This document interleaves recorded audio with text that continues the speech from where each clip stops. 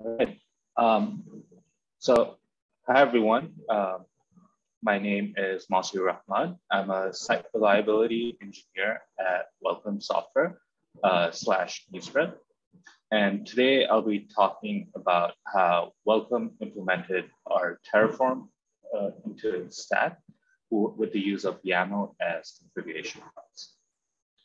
So I'm going to start off with some basics and first understand what YAML is.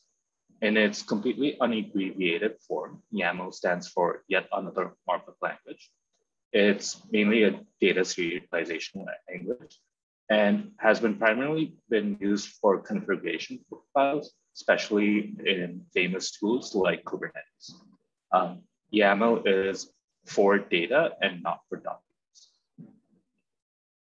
So I'm going to get into the main topic, which is why did we end up choosing YAML over some key features of Terraform like .tfrs or even JSON. So our in-house solutions currently uses AWS CLI and Photo3 to manage their infrastructures, which is great. However, it missed some key features that Terraform provided for us. So this prompted us to migrate to using Terraform to manage our infrastructure. One of the major acceptance criteria while migrating to Terraform was to be able to maintain our in-house solutions, which already had YAML complexity. The main goal at the end of the day was that we wanted our users to be able to create or delete resources without prior knowledge of Terraform. And we wanted to maintain a single source of truth. So a lot of you might have a question towards the end, which is why not use Terraform CDK when we had started our Terraform migration? CDK had just been announced when we started our Terraform migration. We decided that it was still too young of a platform to just invest in. So let's talk about how would I currently create multiple SPS queues as an example with a debt layer queue, multiple environments, and a bunch of other features.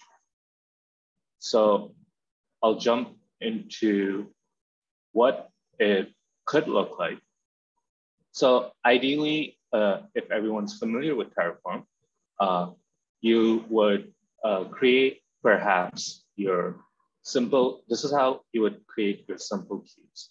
You would have a bunch of resource blocks, defining your queue, what kind of queue it is, and passing in variables.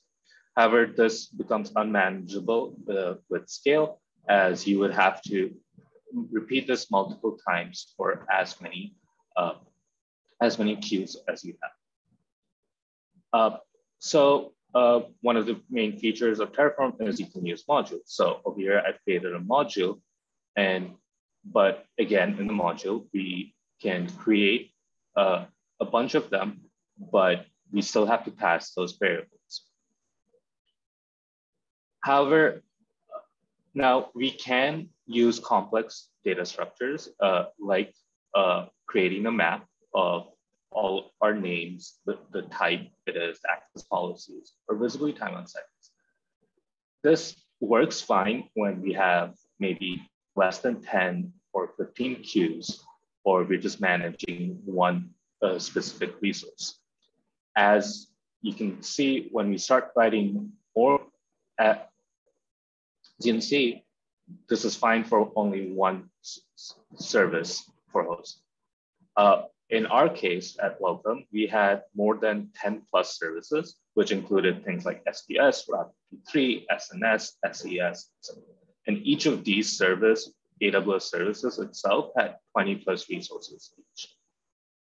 When we tried to manage this initially during our Terraform migration, we realized that our TFR files would become very massive and very hard to manage. So we decided to use YAML files. So over here, I've done the exact same thing what we would do in TFRs, which is just create a YAML file for queues. Over here, all it does is take the name, the type, access policy, what environment it belongs to. Some other additional features is over here, for example, you're saying that I want a debt letter queue and that I want the debt letter queue to be the same as this. So in that case, before I jump to modules, in general, we would just create the queues like this. However, so for the modules, we would just pass the config file. And in that case, our config file is the SKS.yaml. In our modules, we have two main things, locals.tf and a main.tf. Just an FYI, the locals.tf and main.tf were separated out just for demo purposes. This can all be under the main.tf.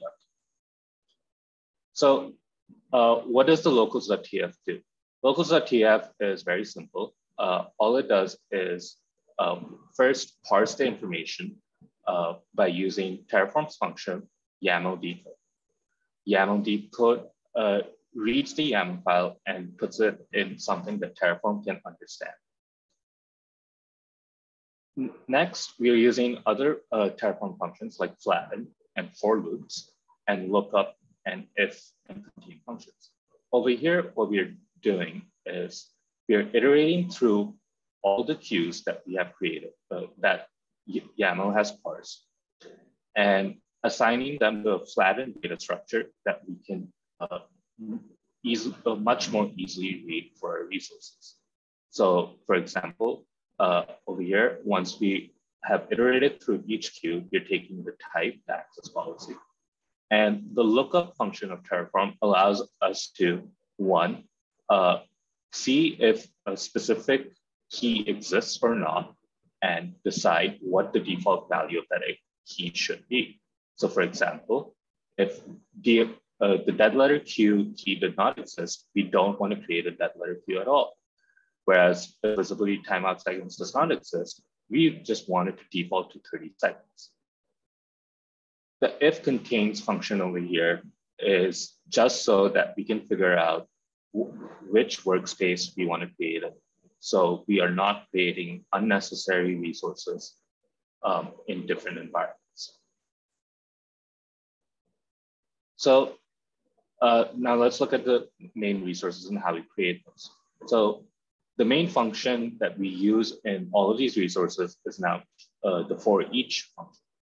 Similar to the for loop, we first iterate through the queues that we have, that the new data structure that we have defined.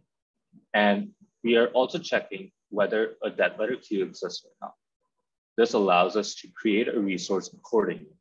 So for example, over here, a dead letter queue does not exist, so we are creating a standard queue with a standard policy.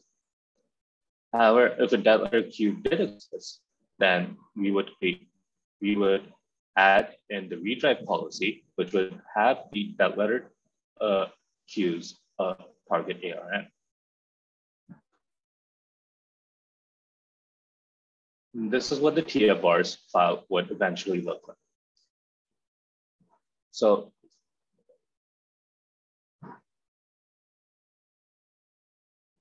that's how we implement our YAML and Terraform. First by setting up the YAML file, then by reading the YAML files in our locals, and then by creating the resources by using for each values. So in conclusion, what we were able to do is abstract away from the complexity of large TF parse files. And using YAML also allowed us to empower our users to create new resources more easily. And our users didn't need to know much about Terraform and had to use familiar tools to create infrastructure. If you want to see more details about the implementation, I have written an article about this. It's on my medium.com. So feel free to check that out.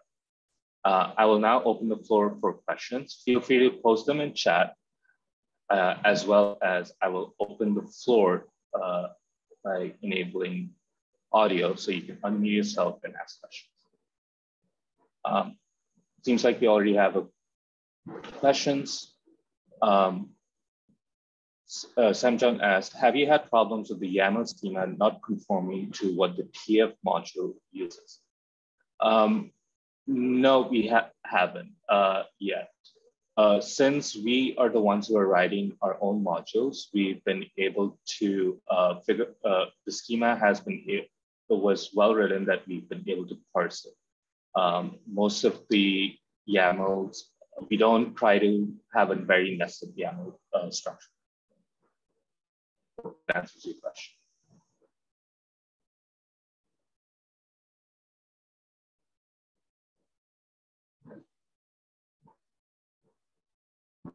Are there any more questions that people have?